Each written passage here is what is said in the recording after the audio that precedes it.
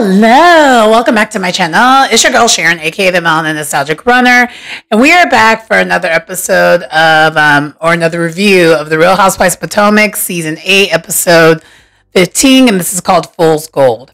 How I rate this episode? It was an okay episode. It wasn't great. It wasn't horrible. A lot of the elephants in the room were addressed, but it's still the issue where things are not really moving forward. But because things were called out, at least in my opinion, what I saw here is we are seeing the common denominator. It's not making that certain person look good. Let's just say that. And for that reason, I'm very, very happy that it was brought up. And I will say that someone, Kiana or Kiera, I think it's Kiana, maybe it's Kiera. I'm sorry, I still do not remember. I still don't know how to say her. I still don't know exactly how to say her name because I feel like I keep hearing it being announced as Kiana. Either way, I will say I want her to be full-time.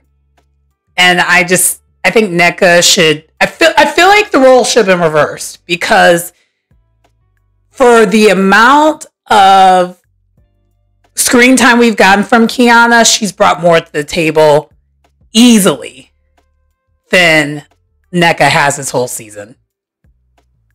Like, she just has much more of a personality. It just is what it is. And she actually already knows a lot of the ladies. So she actually checks more of the boxes to me than NECA does. So anyway.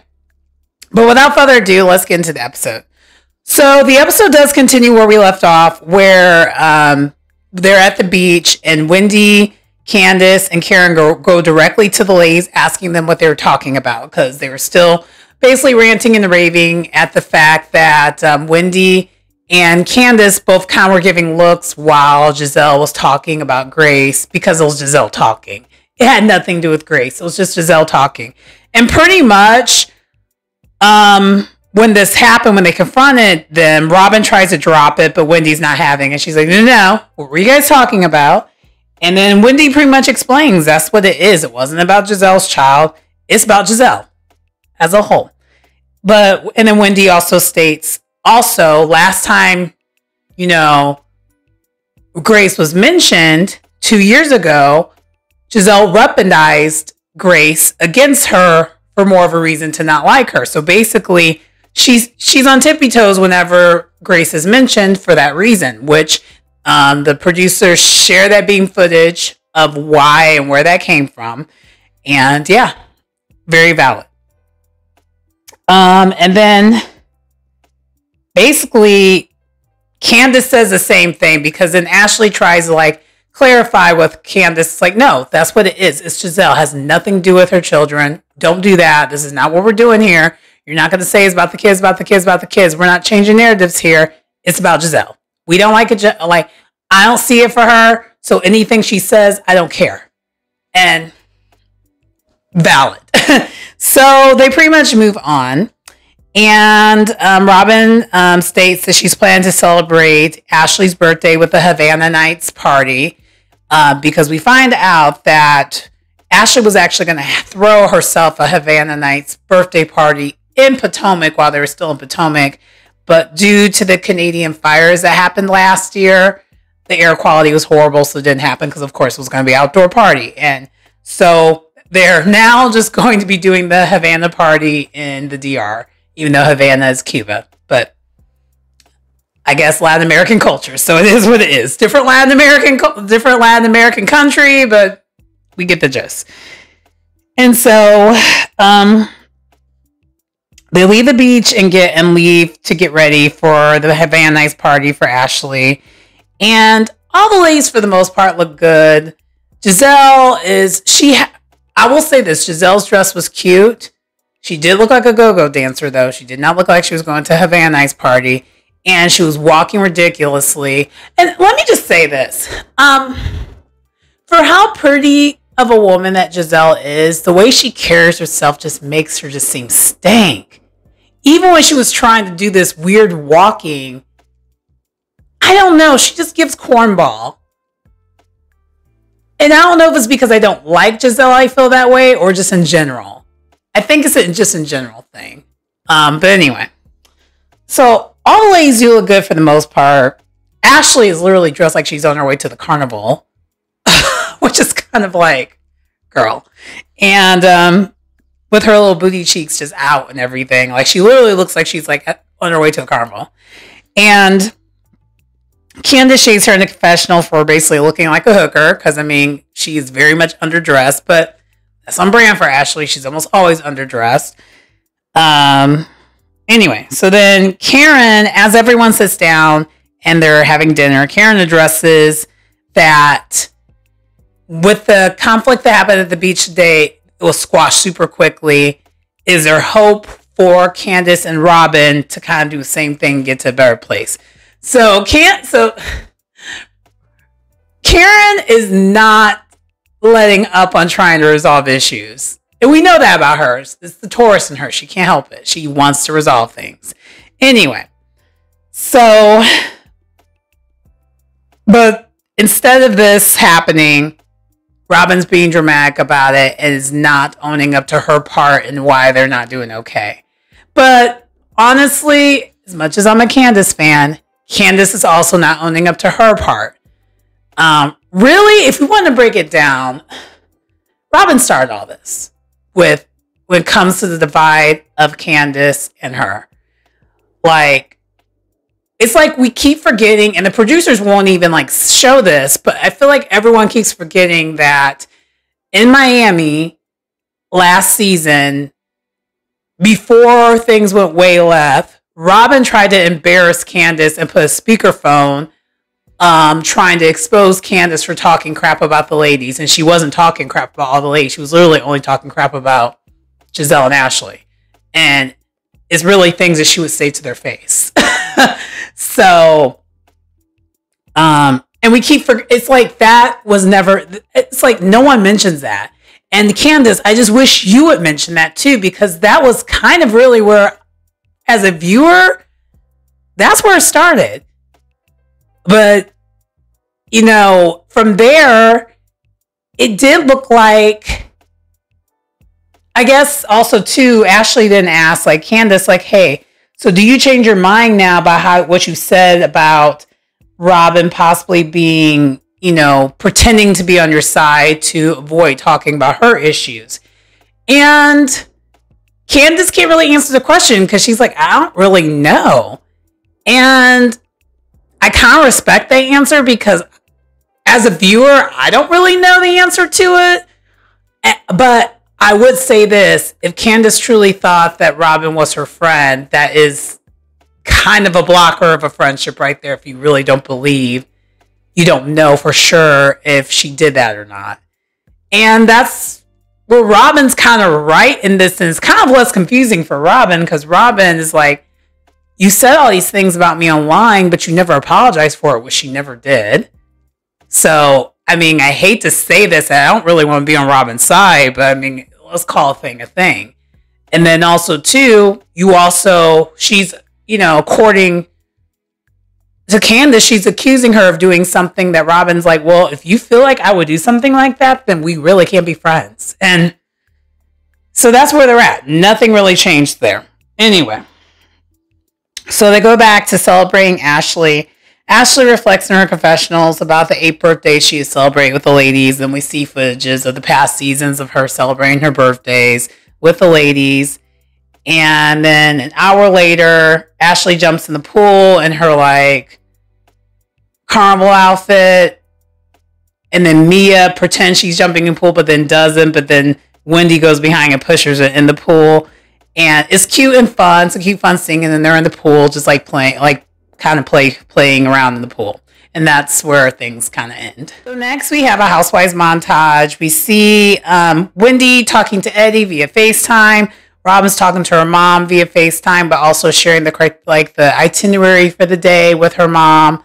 Ashley is exercising. Naneka is talking to Ike via FaceTime. And then we see Karen and Giselle go to talk to each other by like the pool and hot tub area in their yard. And Giselle wants to address why she didn't go to Surrey County. And I'm like, Giselle, no one cares. We've moved past that. And I think this is a problem with you on this show. You don't move past anything. As a viewer, that Surrey County episode was 4 episodes ago. I don't remember anything about it. I don't care anymore. Next. And it's just odd to me that you have someone on the show who's just that disconnected and so unaware that, like, why are we still talking about something that happened like 4 episodes ago? And we already knew why you didn't go. It doesn't need to be explained. It's like, I feel like Giselle thinks we're dumb. And it's like, no. You're dumb for thinking that we are dumb. It's really frustrating as a viewer to watch her. But anyway.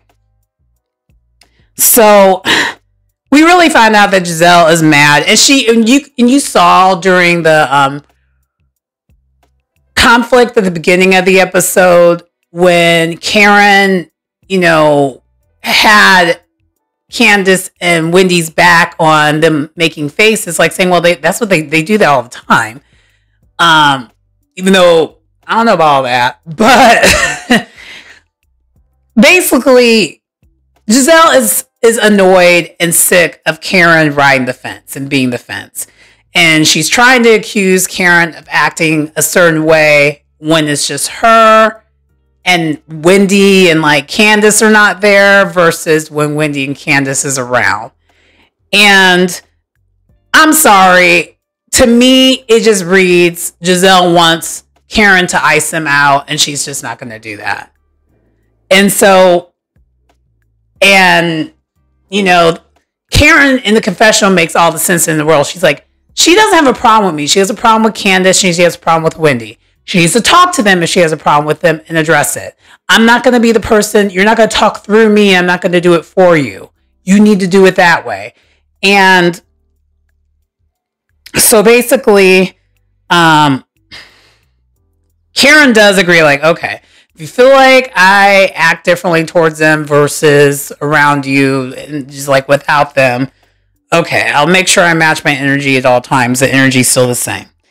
And Giselle in her confessional compares Karen and her friendship as Monica and Brandy. Like, they like each other, but they also don't like each other sometimes.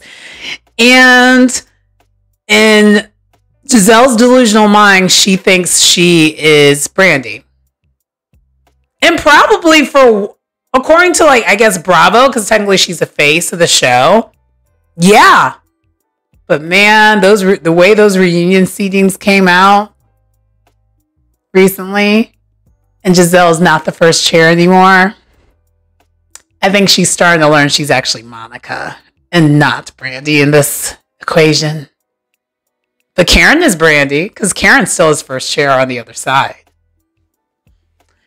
Anyway, so, by the way, I should have mentioned when they were doing the Housewives montage, it was day 3, so the last day of the trip. They're only there for 3 days. That's annoying. That's annoying and kind of disappointing. I wouldn't want to just be on a trip for like 3 or 4 days and that's it. But anyway, I guess. So it's like 90 degrees outside. And of course, since it's like the Caribbean, it's like 90 feels horrible.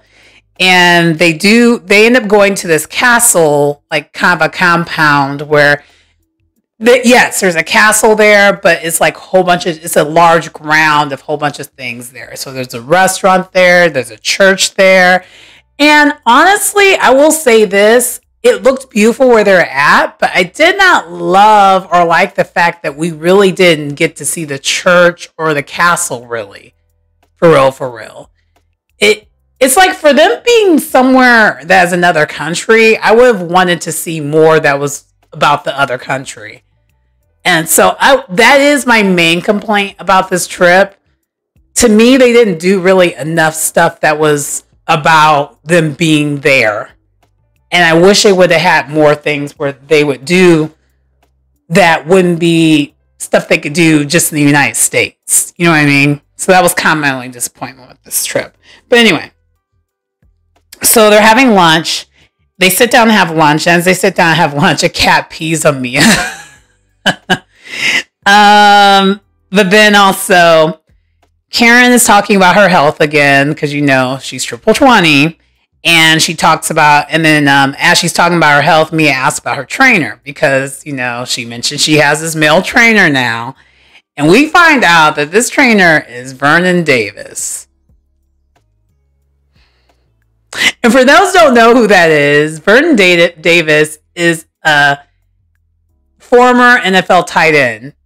And he mainly, I would say most of his career was with the 49ers, but he did in his career with the Washington football team. I don't think they weren't called that back then, of course. But yeah, so Vernon Davis is her trainer. I don't think or know that Vernon Davis does personal training. But apparently, this is going to be Karen's trainer. So, Robin and Mia both shade Karen in the confessional because they're just like, so Mia's like, you're training something, all right. We know that. She's like, we know that your husband ain't giving it to you, so I guess you're training something else. That's what Mia pretty much alluded to. And Robin's just like, girl, how are you going to have a trainer that isn't a personal trainer? And no worries, that does come up later on. But what we were not prepared for is that Ashley knows Vernon Davis as well. And when his name came up, she lit up. I've never seen this side of Ashley before, like really lit up. And she kind of escaped and went to the restroom, and then she came back. And it turns out they have this flirty relationship, I guess, or ship. Like they're not really dating or seeing each other, but like they kind of have this flirty banter. And to me, it just seems like Ashley has kind of a little bit of a crush on him. And he's an attractive dude. He really is. He's a very attractive dude. So I totally get it. But anyway. So Karen then discussed what she thinks, they switch focus, and Karen discussed what she and Giselle discussed that morning with the rest of the ladies. About how she seems to switch up when Candace and Wendy are around versus when they're not around. And of course, Candace and Wendy, they disagree. I do too. Both of them pretty much say no. Karen's just a type, don't come for her unless she sends for you. And it seems to only happen when they're around. That doesn't happen if like they're not around as much. So that's one of the things. And Mia agrees with Giselle and says, no, you act different when they're around. And Robin's indifferent. She's like, I don't have that great relationship with Karen, so I wouldn't know the difference, and my expectations is low. And of course, Karen cannot help herself but to jab right back. She's like, sentence the same for me with you too. But then Kiana makes the most sense out of all this and addresses the whole thing. She's like, as someone who just freshly came to the group, I noticed that there is just this weird tense energy between you, Candace, and Giselle. What is that about? And Candace immediately shuts it down like, we don't like each other. That's it. That's all. Move on. Pretty much. And she's like, oh, okay. Well, that was easy to figure that out. And then she's like, well, what about you and Wendy? Kiana asked. And Wendy's trying to like give grace still. Wendy is still trying to keep hope alive that they could be friends at some point in time, because this beef is a one-sided beef. Giselle does not like Wendy for whatever reason, but if Giselle was to switch and like Wendy again, they would have no issues. And Kiana's like, okay, wow. Well, I guess that's what it is here. And yeah, the common denominator that we've been talking about this whole entire season is Giselle, but it's not in a good way where you're a villain. It's where this show was becoming unwatchable because of her. So they wrap up the lunch. The ladies get ready to go to the activities. So Karen, Mia, Wendy and Candace are going to play tennis, and now it's 94 degrees outside, and I would not want to be doing that either. That sounds horrible.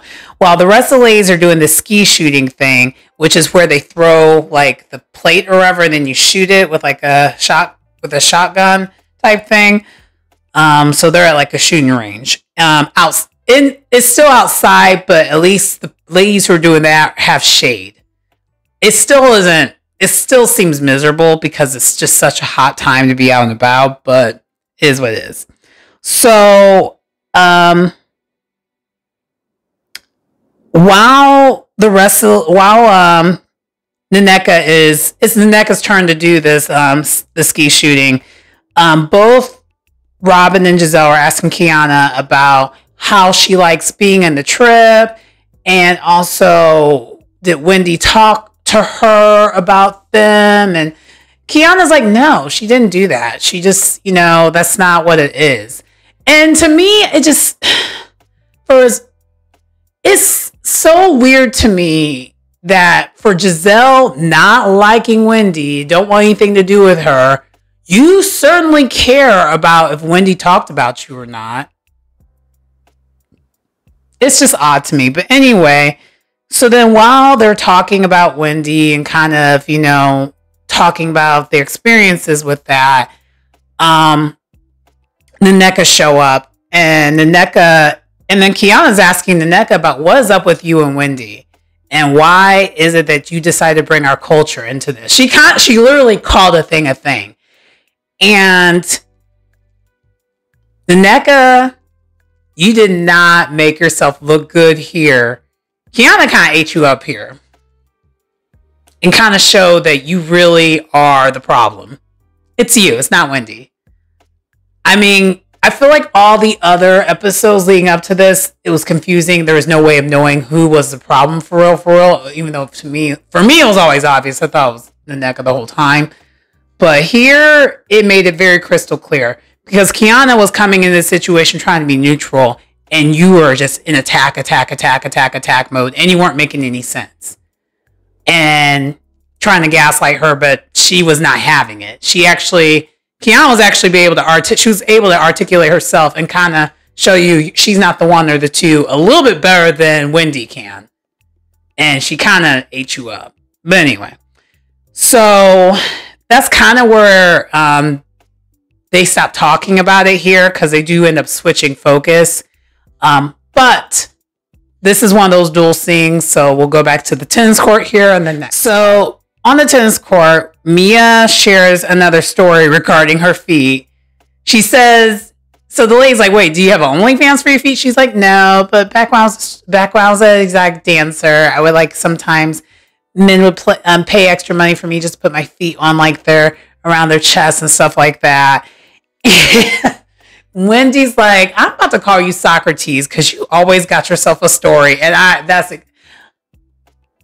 Wendy, that was funny. That was funny because Mia be on some BS, but we love her for it. I mean, she's the kind of mess we kind of like. I ain't gonna hold you. Minus the Miami trip. Don't ever do anything similar to the Miami trip ever again. But outside of that, Mia's starting to win me over. I mean, just in case y'all didn't know, Mia and her messiness, I'm starting to really, really like her. Anyway, so back with Giselle, Ashley, Kiana, Robin, and Naneka. Giselle asks Ashley how she feels about Vernon, and Ashley is blushing yet again. And so while this is happening, Mia switches focuses and starts talking about Ashley's divorce. And Mia is being super messy, and she basically calls Ashley a gold digger, and is like, I feel like she just stuck around because she found the prenup was not going to give her what she thought she was going to give, so she's sticking around because of that.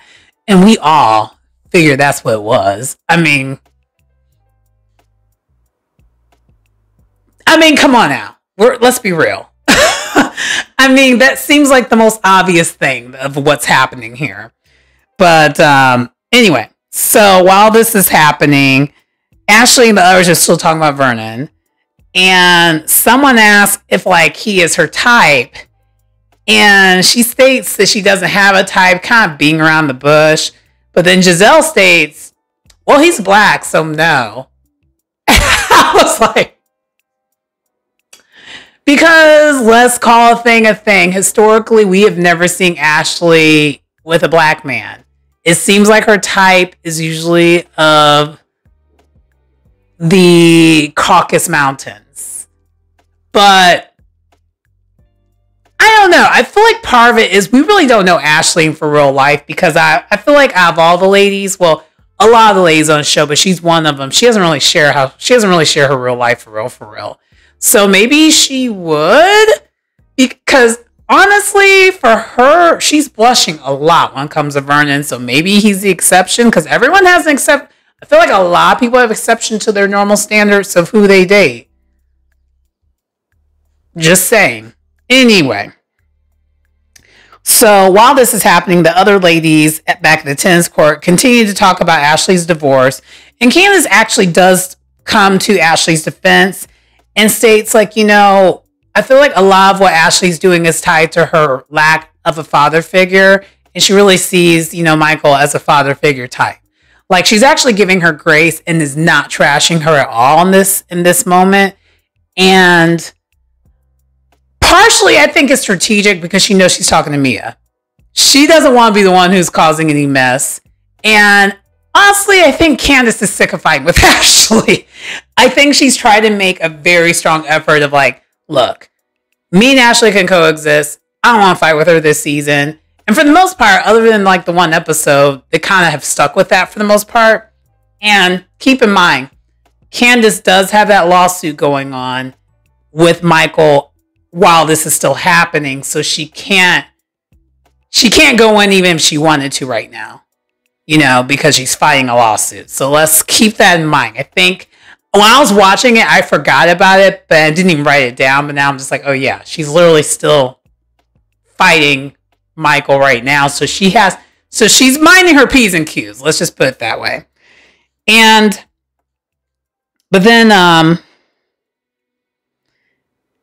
Wendy states that she's a product of divorce and that's difficult, you know, and so maybe she's trying to protect her children when it comes to that. And then Karen says, you know, divorces are crippling because her and Ray, that's her second marriage. Her first marriage, she said it ended. And she's like, when I was just so happy when I got my divorce and my mom was with me at the time, I just broke down and started crying. She's like, and she states in her confessional, she describes the divorce as in like, it's like getting amputated wide awake, no anesthesia. And I'm like, whew. So, yeah. So basically, they sum up saying divorce is hard. And so then after that, all the ladies, so they all wrap it up. The events get wrapped up and they all end up going back to the villa. And while they're back in the villa getting ready for dinner, Ashley is on FaceTime with her kids. And she's finally able to see her kids. But she does mention to Michael, like, hey, I am filming. He turns that camera off so quick. It was ridiculous. And she was like, I am not going to show you. I just want to see my kids. And you literally see Ashley's begging her, like trying to beg Michael, like, look, I haven't seen my kids this whole entire trip. Can I please see my kids? And he was not having it. And we find out from her that Michael, this diabolical dude, is threatening to sue Ashley if she's ever on film ever again for this show. So you think him suing Candace is low. He's going to sue Ashley. But I'm wondering, though, based off the outcome, because, you know, Candace won that lawsuit, side note, because they signed a contract, if you're going to be on the show, that you can't sue one another. So I'm wondering if Ashley has a workaround now when it comes to some of this. I don't know. Because Ashley, even though she likes to play dumb, I feel like she can't. She usually has, it seems like she's someone who will have a plan. But anyway, But that's where that's where it ends before they go to dinner. And I wasn't expecting that tidbit, but we saw that. So it is what it is. Okay. So then the final scene here, the ladies are basically getting ready for the last dinner on the trip. They do get to dinner, they arrive, and wherever dinner that they're at a beautiful place, and it's someone's wedding. So Ashley says congratulations, and then she mutters on her breath, don't do it. So I am starting to believe, and I don't know if I'm gullible, but I am starting to believe Ashley actually really does want to divorce this man. She just kind of can't right now. I think she's trying to find a way to get out of it, but I don't know if she's going to find it. But anyway, so Naneka asked about tennis and how was it? Candace shares that it was fun, but then she goes in the right way. She's like, but we were talking about Ashley's divorce during that time. And then Wendy comes in and she's like, yeah, Mia brought it up, and she thinks that the reason why you're not getting divorced is because you're being a gold digger and you're not going to get what you're looking for if you get the divorce. And Mia owns it. She's like, yep, I said that. That's exactly what I said. And Ashley tries to flip it back on Mia. She's like, well, did you marry Gordon because of his money? She's like, I might have, but he's broke. And so and then Kiana chimes like, but he's broke now. And the other ladies, because they haven't smartened Kiana up to know that Mia be lying. So they're like, no, that ain't really true. And so they're just allowing them to go back and forth a little bit. But then Giselle stops it because I wanted to see more of a back and forth between Ashley and Mia. But no. Giselle had to kill the fun. And she changes it to talk about Vernon. But to shade Karen. It wasn't about Ashley. It was to shade Karen because Robin is like, so why do you have Vernon as your trainer if he's not a personal trainer? And Karen's like, why do you care? Are you jealous that you can't do that? And Karen also wasn't making sense because that actually is a true valid question. Why do you have someone who's not a trainer as your trainer? But man, she was deflecting. She was deflecting. And Robin was getting annoyed. But then Karen just kept stating like, but I'm trying to work on my inner thighs. And out of nowhere, the lady started making a song of it because she kept mentioning her inner thighs. Like, so working on inner thighs. Working on the inner thighs. And all the ladies were like dancing, working on the inner thighs. Working on the inner thighs. And so they forget the argument. They cheer, they do a toast, and they cheers. And that is the end of the trip. So it actually ended up being a decent episode. I still hate that they're not getting along for real. But I love that they were able to put their differences aside. And I wish they could just do this in general. But, you know, it is what it is. But that does conclude the episode. Let me know your thoughts in the comments. Please like, comment, subscribe to the channel if you get anything out of the content. It's your girl Sharon, aka the Melanin Nostalgic Runner. And I will see you next time. Bye.